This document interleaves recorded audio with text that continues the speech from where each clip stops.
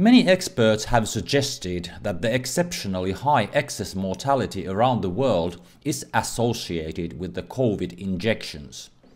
These claims are backed up by the statistics. Deaths seem to increase always within the next few months following injection campaigns. This observation calls for a closer look. Is it possible to find a systematic pattern concerning the delays and ratios between the injections and excess deaths? And if so, would it be possible to accurately predict future death peaks based on currently available data on COVID injections? On the 9th of December 2022, such predictions for 10 countries were posted to an independent news channel in Finland called Positiivi. On the 15th of December, a majority of these predictions were published for the audience. Belgiassa lähtee jyrkkä nousu viikolta 45 ja vuoden vaihteessa erittäin korkea kuolleisuus. By late January 2023, the data was available to see how well the predictions had come true. As you are about to witness, all of them were surprisingly accurate. Most of the predictions were made when mortality data was available up to about week 42. However, at the time of posting the predictions on the 9th of December, Euromomo, the European mortality monitor euromomo.eu, displayed data up till week 46. We will set this as the point of reference. For countries not covered by Euromomo data, human mortality database mortality.org was used instead. The predictions were based on the data concerning the fourth vaccine doses, which were administered in the target countries in September, October and November 22. At that time, the number of fifth doses delivered was very low and there was not enough data to estimate their influence on mortality. When judging the accuracy of the predictions, we should consider an error marginal of 1 week extremely good and 2 weeks variation quite acceptable. After all, we are predicting future mortality which is affected by a multitude of variables that cannot be foreseen into the future. Belgium. A steep rise of mortality will start from week 45 and reach a very high peak by the end of the year, followed by a rapid decline. As we can see, based on the Belgian mortality curve visible up to week 46, it was impossible to know that a high mortality peak was approaching. The way the prediction was formulated tells that even week 46 was not visible at the time, because it would have not made sense to predict something that was already observable as untrue.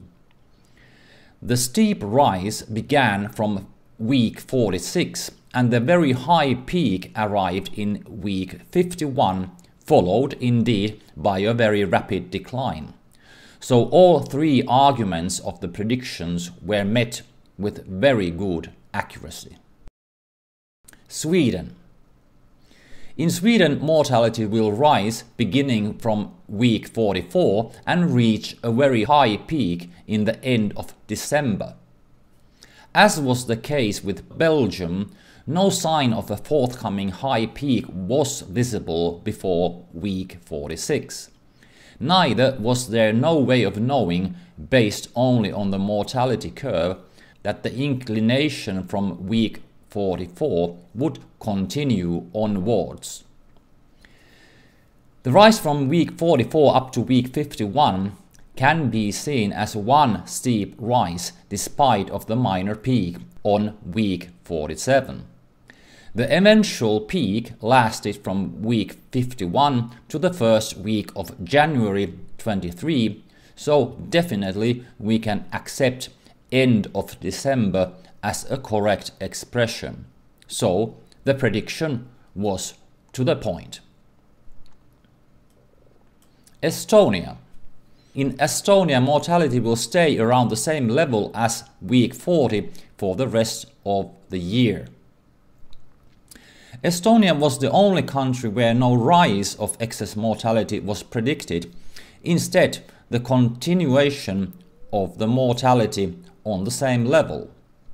When you look at the Estonian curve, you can see that from about week 23 onwards, the average level was pretty constant. If anything, a slight declining trend was visible after the peak on week 39.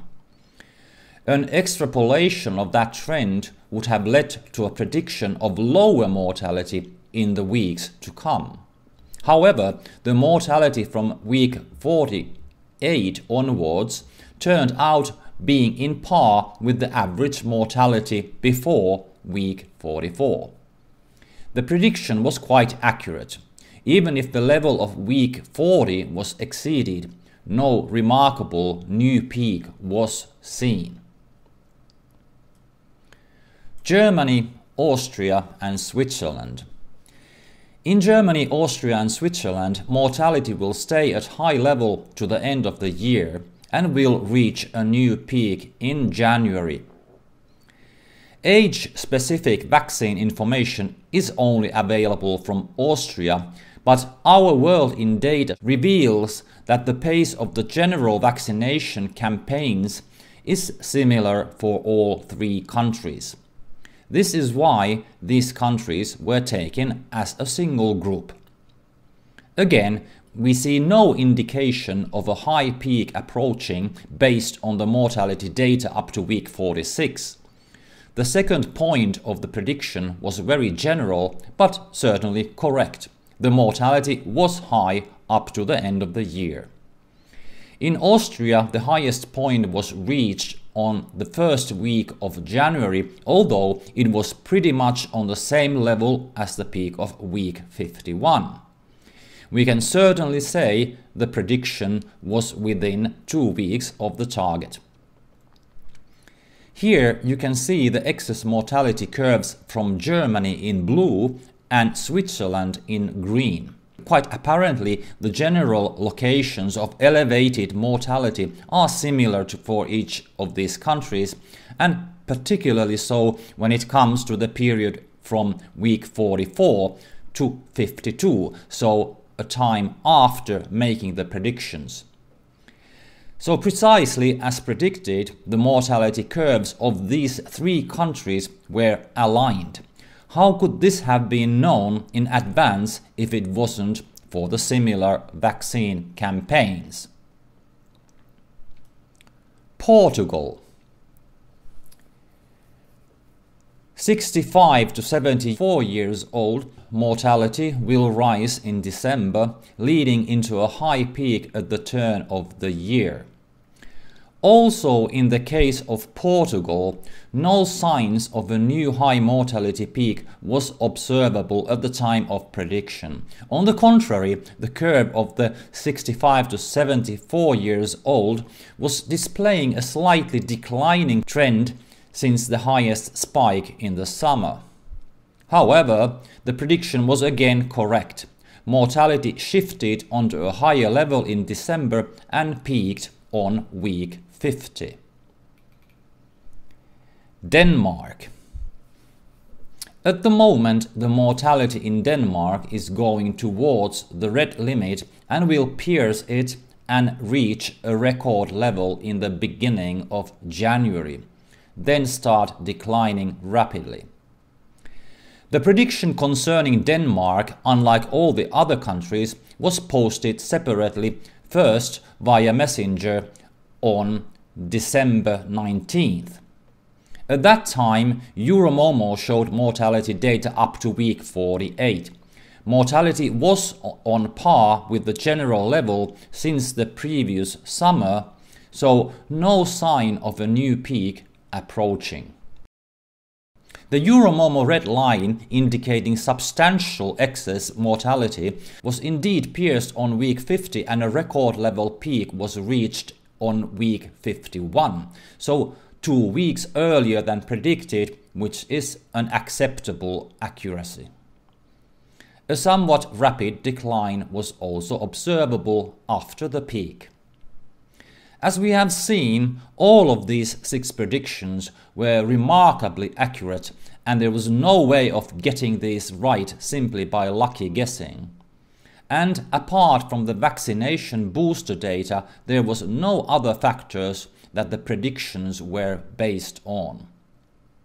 Finally, we will look at the 2 countries where the predictions were not quite as accurate. Finland. Deaths of 65 to 74 years old will peak in weeks 45 to 46. After that there will be a decline, followed by a new inclination at the turn of the year. This image was originally created on the 27th of November and first posted to PosiTV a few days later. At that time, the Euromomo information was visible up to week 45 max. It turned out that the deaths did peak on weeks 45 to 46, and after that there was a declination. So far, so good. As all the December data became available around mid-January, we saw in the case of many countries that mortality peaked strongly within 2 weeks after the 5th doses peak, which was a pattern previously unobserved. To conclude, the failure to predict the Finnish mortality peak on week 51 was due to insufficient information about the 4th and 5th doses that were administered after week 47. Norway. Mortality in Norway will reach about the level of week 12 on weeks 47 to 48 and start a deep rise in January. A new peak was nowhere in sight based on the mortality data up to about week 44. Norway data is not shown in Euromomo, so the excess mortality is based on the overall mortality data from HMD. By week 49, the curve had raised to the level of week 12, so just a 1-week deviation from the prediction for this part. However, a high peak was reached after that on week 51, and most of this was among the people of 70 plus years old. So in Norway we must therefore conclude that the mortality peak associated with the vaccination peak on week 34 came about 3 weeks later than predicted and was higher than anticipated. So although a rise in mortality was correctly predicted, the accuracy was lower than with the other countries. Although these 2 predictions didn't hit the target as accurately as the others, they were still on the right track based on the same model that worked so well with the other 8 countries. Their result in no way speaks against the remarkable consistency in which the mortality development in the other countries conformed to the predictions based entirely on the booster vaccination campaigns of autumn 22. There was one more country that hasn't been discussed so far, and that was Poland. Well, the Polish mortality data at the time of making this report is not available for January, and because the Polish prediction was about January 23, the case is still open. If future mortality peaks can be predicted based on the injection data, what other explanation is there than a causal link? If the excess deaths, or a major part of them, was not actually caused by the injections, what was the medium in between that explains this correlation. The conclusion of this study is the same conclusion that has been made by a huge number of medical doctors, researchers, scientists, that the COVID vaccination campaigns must be halted immediately and a thorough investigation must be executed to find out the causality between the vaccinations and the excess deaths worldwide.